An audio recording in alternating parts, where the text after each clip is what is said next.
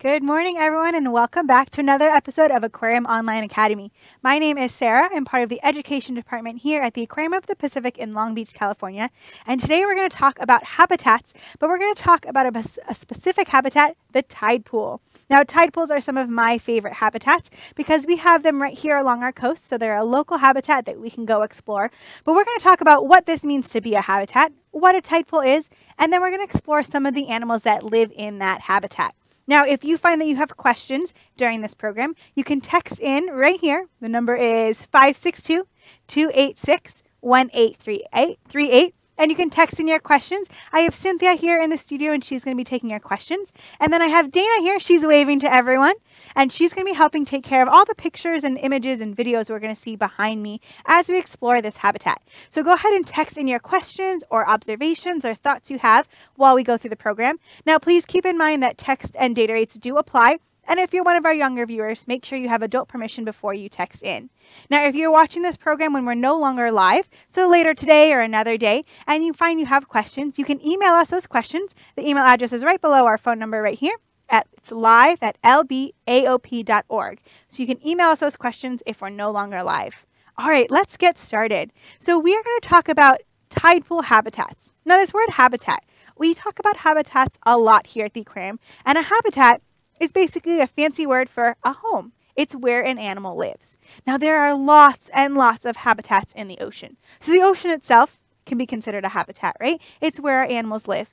But if we were to go dive into the ocean and take a look around, we'd notice that all the animals in the ocean don't live in the same place. Some animals need a lot of space to move around, like whales and big sharks. They need the open ocean. And there are some animals that are really small, and it probably wouldn't be very safe for them if they were to live in the open ocean, so they live in different areas of the ocean. Now, the tide pool is the habitat that we are going to focus on today, and we're going to bring up an image of a tide pool. Dana's going to bring that up for us in just a second, and we're going to take a look at what it looks like. All right, so I'm going to step off screen, and I want you to take a look at this habitat and think about what makes this habitat special. What makes it different from all the other habitats that we might see in the ocean? Let's take a look. So what are some of the things that you notice about this habitat? Any thoughts? What do you notice? One of the things I notice is there's a lot of rocks. So that's one of the key components for a tide pool is we need a rocky surface. So tide pools are along the shore where there's a lot of rocks. And then what happens is the tide. Now, what is the tide? Let's think about that for a moment. Have we heard that word before? Not as far as laundry detergent tide, but tides in the ocean. Let's think. Tides have to do with the waves and the movement of the water. And it's also the water level, if it's high or low. So in the ocean, we have 2 high tides and 2 low tides a day, and it's connected to the moon. So the gravitational pull from the moon are what determines or depicts our tides. And like I said, we have 2 high tides and 2 low tides each day. Now, if we look at this picture, would you think this is high tide or low tide? Let's think. Think about the difference. If it's high tide, the water level is going to be really, really tall or really high. And if it's low tide, the water level is going to be really low. So if we take a look at a picture like this, and there's all these exposed rocks, and there's actually animals in this photo, would you think that's high tide or low tide? If you said low tide, you're right. So when it's low tide, the water recedes or it goes back and it exposes the rocks. And what happens is water gets caught in all those surfaces, in the holes and crevices and spaces in those rocks. So the water gets caught there as the waves go back out. And there's animals that also get caught in those spaces as well. Now we're going to take a look at a video. I think we have a video of the changing tide. And so you're going to see how the tide rises and then how it goes lower and where the water gets caught in those spaces on those rocks. And that creates this habitat of a tide pool. So let's take a look at this video. So this video I'm going to mention, it's a little bit blurry, but you'll get the idea. You'll be able to see how it changes, what is exposed when it's low tide, and what is covered up at high tide.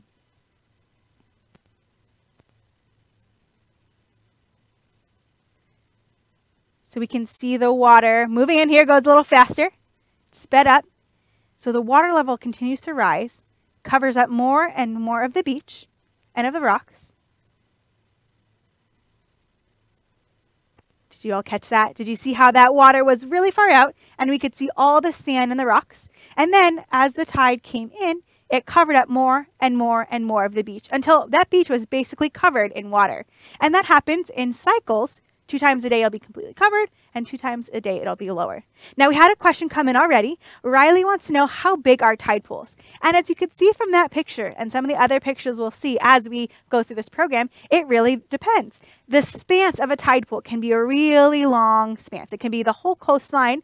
It can go on for maybe just a short space or even miles. And then each individual tide pool is going to be different sizes based on the rocks. So there could be some really big pools if a big rock space or boulders carved out, or it could be even small. And you're going to find different animals and different life in those different sized tide pools. There's also levels. So depending on how low or high the tide is, we'll have some upper level of rocks exposed or lower level, and the lower levels are going to have larger pools than some of the higher levels. And so it really just depends on where you're exploring the tide pool and what it looks like. Here's another video, and you can see right here down at the bottom, there are some bigger pools. Over here, there's a bigger pool. So these are farther out. We're going to get some bigger tide pools. So some can be large enough for even a person to walk into, and some are going to be really small that only a little animal might live in. Now, the tide pools are one of my favorite habitats to explore for a lot of reasons, but one of those reasons is you can walk right out to tide pools. So I love exploring the ocean on a boat or going snorkeling or scuba diving. I'm scuba certified, but the beauty of exploring tide pools is you don't need any of that equipment. All you really need is a good pair of sturdy shoes, and you can walk right out onto those rocks. You want to be careful, but it's really easy to explore, and there's so much life living in the tide pools. So it's one of my favorite places to explore, but let's think about it from the perspective of those animals who make the make their home, in the tide pools. The tide pools are actually one of the toughest, most challenging places in the whole ocean to live. Now, it might not seem like that because it's so easy for us to access, but think about what challenges might an animal in the tide pool face? Now, we're going to talk about some of those problems right now, but if you think of any challenges that those animals might face, I want you to text them in, and we'll make sure to cover all of those problems because there's a ton of challenges that these animals face. Now, I like to focus on the 3 Ps as far as challenges go, but there are way more, so send those in. And then after we cover those challenges, we're going to talk about some adaptations or some ways that these animals are able to survive given those challenges. Now, before we get into those challenges, we have another question. Marie wants to know, how does the moon make tides? Excellent question. So the moon has this gravitational pull that comes from that moon onto our planet, and that's what changes those tides. I don't know too much about the science behind it, but I know that it is determined by the moon, and maybe we'll get some more information and we can add that in, or you can look it up. But it is determined by the gravitational pull of the moon. All right, so let's think about those challenges. What makes living in the tide pool so difficult? So I said I like to talk about the 3 Ps. So the first one are predators. So think about, if you are living in a tide pool, it's a small little area. You are stuck in that tide pool. Oh, here's a great picture of some animals in the tide pool. So these animals, they are stuck in that small little area with each other. Predators are a huge problem. Think about this sea star. There's a bunch of sea stars here. Here's a sea star. It's called an ochre star. And ochre stars are predatory animals. So they are looking to eat other things. Now, if the tide goes out and you're stuck in a pool with another sea star, and you are maybe a mussel clam, which is a sea star's favorite food, do you think that sea star is going to say, "Ugh, you're having a rough day. You're stuck in this pool. I'll give you a pass today"? Probably not. So that sea star is going to look to eat whatever it can find in its tide pool for its survival. So predators are a huge problem to animals in the tide pool. Tide pools can be pretty shallow, right? We can see all these animals, and even if they were covered in a small layer of water, we would still be able to see these animals. And so not only predators in the pool can be a problem, but think about a tide pool. Think about when you go to the beach. What other animals do you see besides animals in the water? Maybe if we were to look up when we're at the beach, what would you see flying above you? What do you think? Maybe a bird?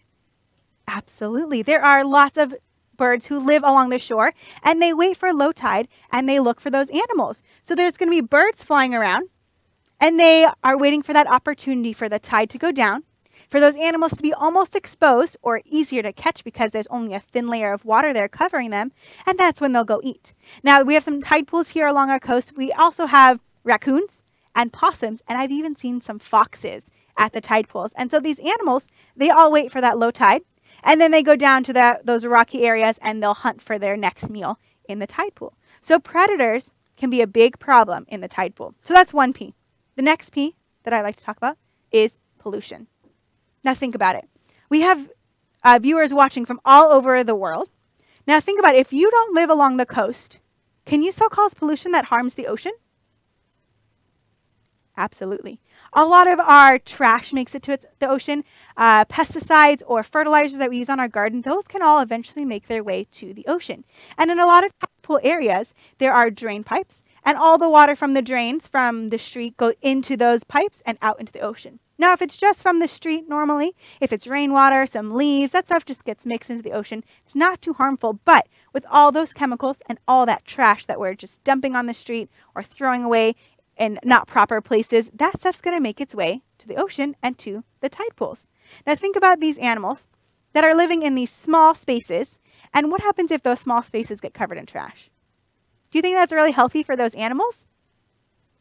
Probably not. It's not very safe or healthy for these animals. So pollution is a huge problem for these animals.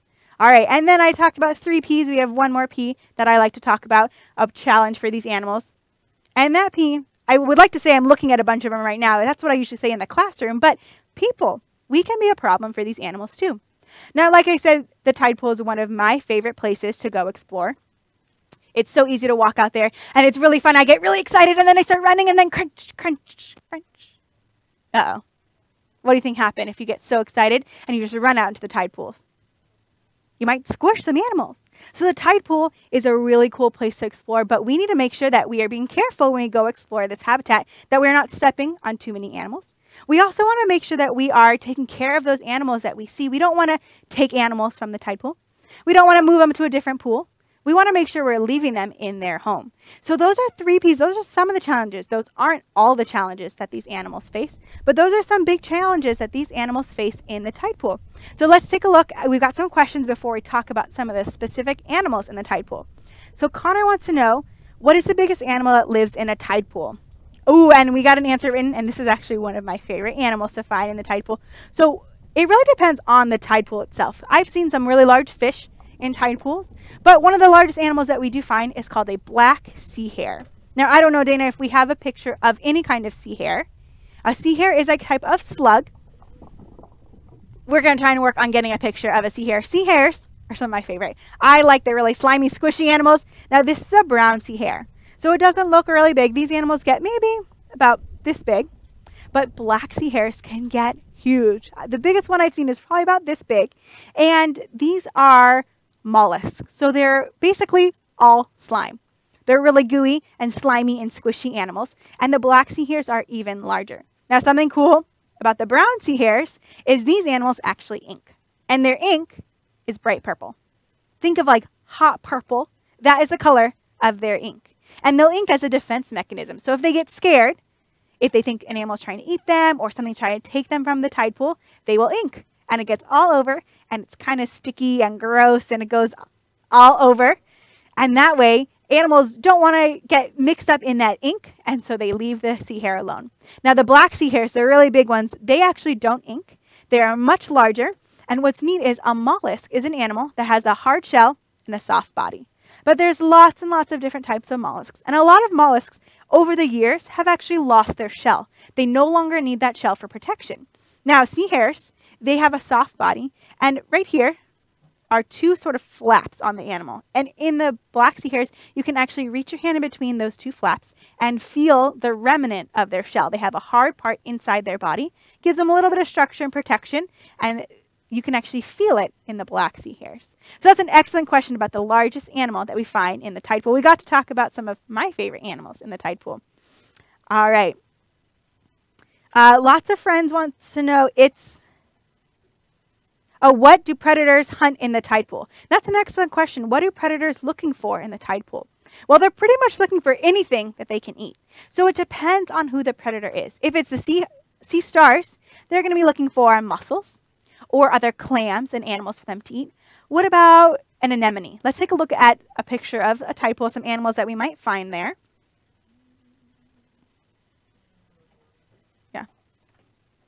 So we're going to bring up the same picture that we had before. So we've got the sea stars, which those predators, they are looking for clams or mussels. And then these things right here, right there. That is a sea anemone. Now, we usually think of anemones having these big, wavy tentacles, and we'll pull up a picture later of what it looks like open. But this anemone is closed up. It's pulled all those tentacles in. It probably knew that the water level was going lower, and so it brought in some water in its body, and it pulled in all its tentacles to stay safe. But that animal is another predator in the ocean. Those tentacles that it sticks out have stinging cells in them, and they're going to be catching fish, so small fish they find in the tide pool, or small shrimp, or I've even seen one of those anemones eating a sea star.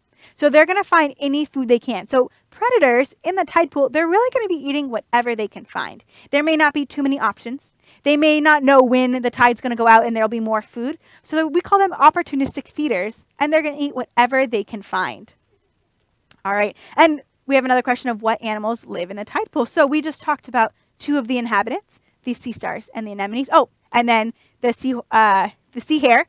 And then in this picture here, we've got some barnacles up at the top. These right here are called gooseneck barnacles. And we've got some other barnacles. So barnacles are a really interesting animal. They attach to a rock, and then they have these little feathers that they stick up to allow them to feed. And we see them covering the rocks at tide pools. There are hundreds and hundreds of barnacles, both kinds of barnacles that we find at the tide pools. So these animals, they make their home on the rocks as well. And these are animals that are going to be prey to a lot of our other animals. Like those sea stars are going to feed on them. Birds are likely going to be feeding on them as well. So we find a lot of these around the rocks as well.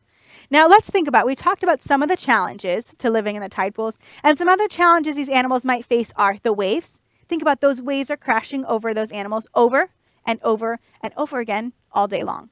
Now, these animals that live in the tide pools, do you think they want to get knocked off the rocks and taken out into the open ocean? It's probably not very safe for them out there.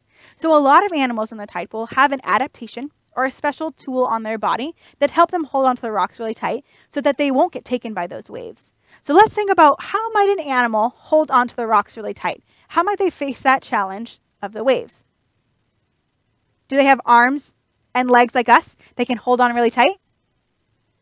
I don't think these animals have arms and legs like us. And think about it, we could hold onto a rock really tight, but if we're getting hit by waves over and over and over, we'll get pretty wet and cold. Our arms might get really tired. They might get scraped up, and eventually we'd let go. But some of these animals in the tide pool, they have a really cool adaptation, a way for them to hold onto the rocks really tight. Let's take a look at a sea star. Do we have the picture of the bottom of a sea star? So think about a sea star. Some of our anemones also have these. Our sea hare had this as well. They have something sticky on their body that helps them hold on really tight to those rocks. Does anyone know what I'm talking about? What is so sticky? We have a picture of it right here along the arm. They're suction cups. Suction cups are these sticky feet on the sea star that help them hold onto the rocks really tight. So our sea stars have hundreds of feet with suction cups. Our sea hare had one suction cup on its belly. Our snails that we find in the tide pools also have a suction cup on their belly. There are even some anemones that suction up into a rock, and then they can move around if they need to, but they'll hold on with that suction cup. So there's a lot of animals that have suction cups that they use to hold on really tight to the rocks. Now, sea stars are a really cool animal that we find in the tide pools, and they use those suction cups not only to hold onto the rocks, but they use those suction cups for a lot of different things as well. So those suction cups help them hold onto the rocks really tight, but it also helps them find their food.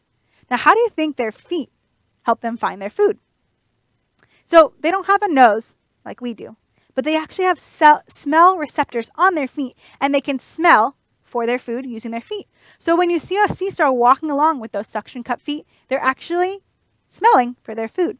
Now, sea stars eat a range of things, but most sea stars in the tide pool like to eat mussel clams. And sea stars, they may not seem like the most fascinating animal, but these are really interesting animals, and they actually eat in a really weird way. Now, what do you think about a mussel clam? Mussel clam is an animal with two shells. I don't know if we have a mussel clam shell. Let's see if we have one. I don't know if we have one. Anyways, we can make one with our hands. So if you take your hands, clap it together. This is your mussel clam. They're kind of have a long body. They have two shells, and they'll open and close those shells, and they'll stick out little hairs to catch their food. And they also have ropes. We call them byssal threads that help them stick onto a rock and hold on really tight. So that way, if a wave comes, they're not going to go anywhere. Now, a sea star that's hungry, it's a predator, as we talked about before, is looking for its food. It's going to crawl around, and it's actually smelling with its feet. So we're going to pull up a picture that's got some mussels in it so we can get an idea. All right, so we've got some barnacles, and then up, here we go, here, we've got some mussels. So they've got those long shells, so the mussels are attached to the rock, and the sea star is going to smell for the mussel, and then the sea star, it's not even going to pull that mussel off the rock. What they're going to do is they're going to take their suction cups, which are all over their arms, and they're basically going to give the mussel clam a giant hug. Do you guys hug your food before you eat it? Sometimes we're so hungry, we might want to hug our food, but we don't really hug our food. But the sea star gives that mussel clam a giant hug, and then it pulls really hard until it pulls open that mussel clam shell just a little bit. It doesn't need it open all the way. It just needs it open a little bit, and then it's ready to eat. And it eats in a really weird way. So the way you guys had breakfast this morning, I'm sure you put the food in your mouth, you chewed it up, you swallow it, and it goes to your stomach.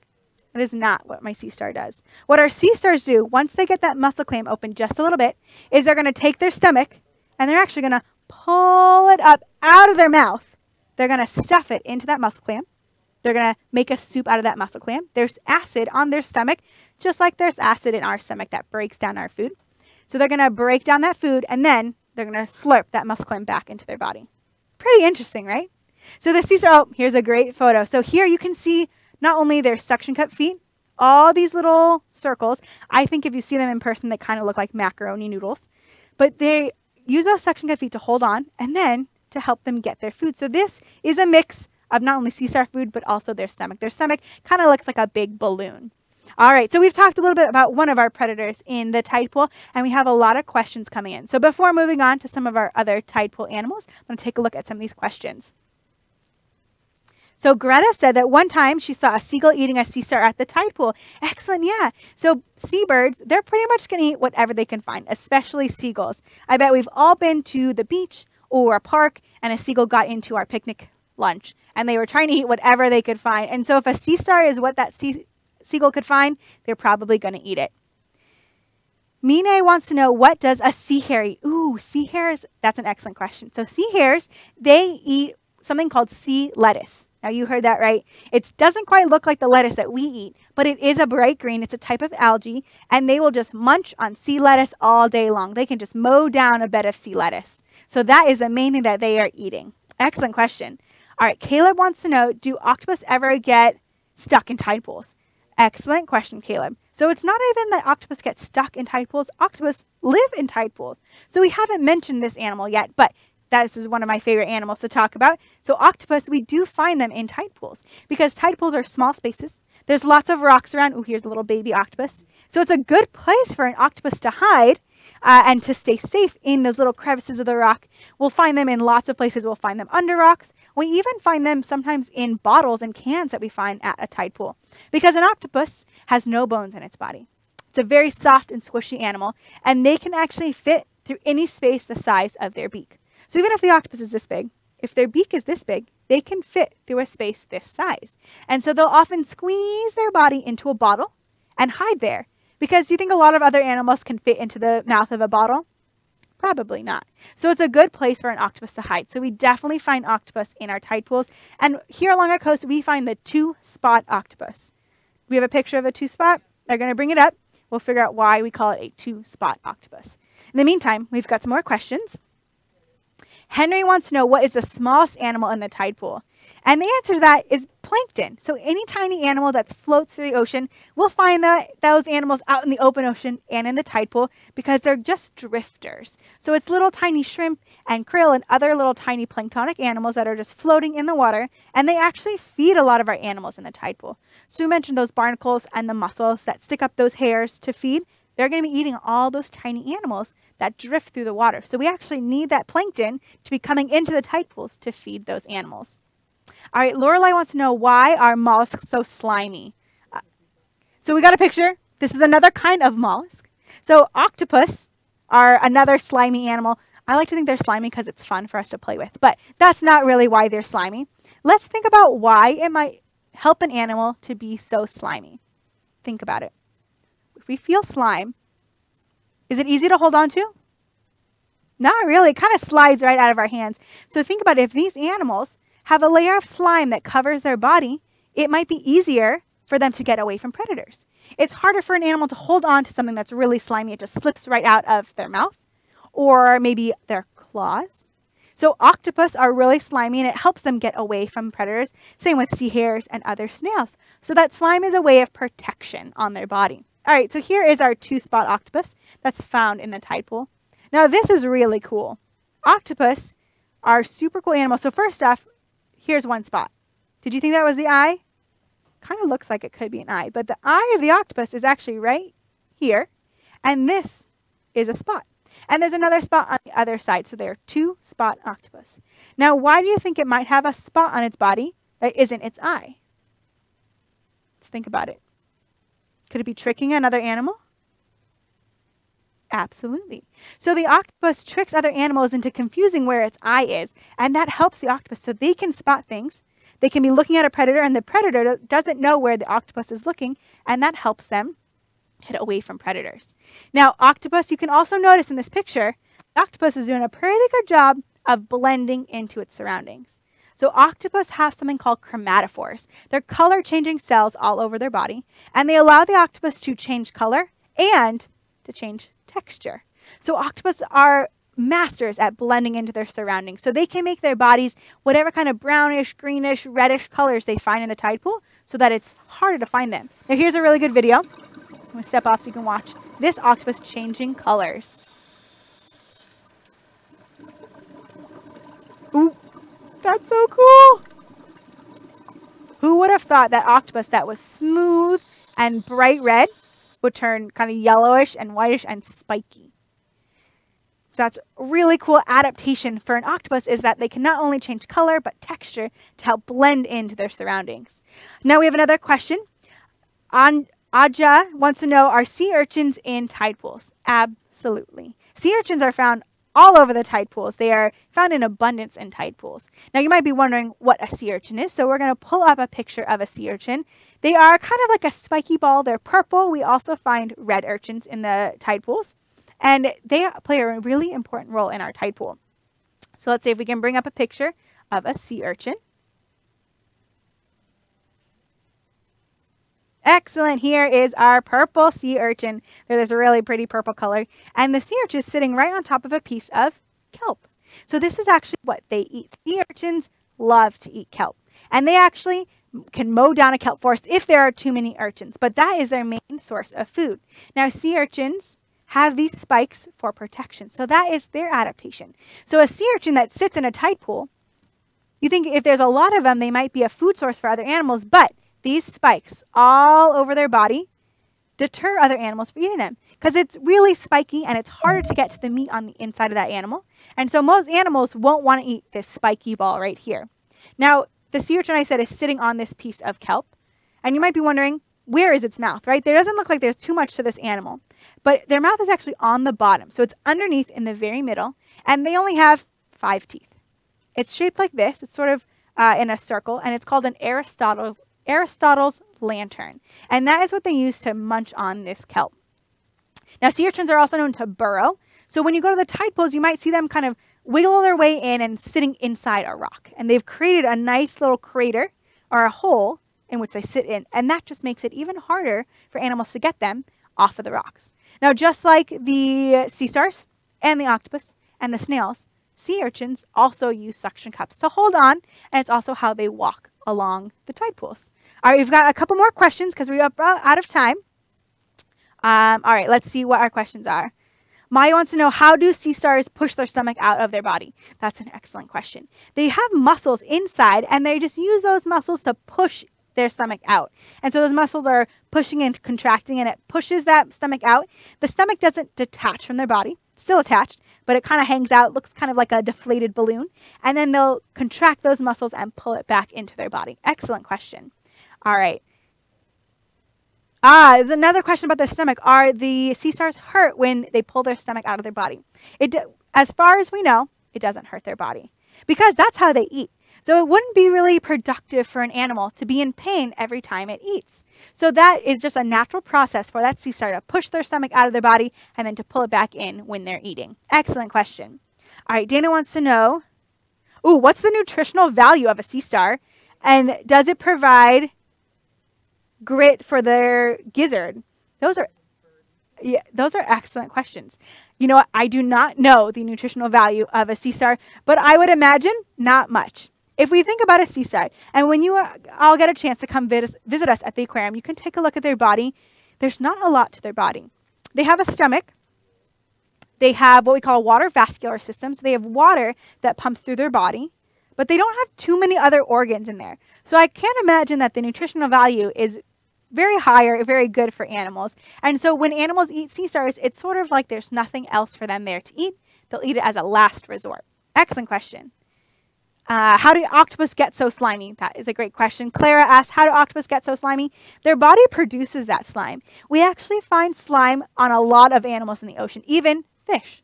Fish can have a layer of slime on their body, and their body is able to produce that slime. And just like it protects the octopus, makes it harder to grab a hold of that animal, it protects the fish as well. All right, everyone, we are out of time. I loved having all your questions and talking about the tide pool. I hope sometime soon you'll be able to come visit us at the aquarium, or you'll even get to go visit a tide pool on your own and explore all these animals. So we're so glad that you joined us today. If you have more questions, feel free to email us at live@lbaop.org, and we'll answer your questions there. And I hope you'll tune in to another program with us later today for our online academy. And we're going to leave you with this beautiful picture of a tide pool at sunset. Thanks, everyone.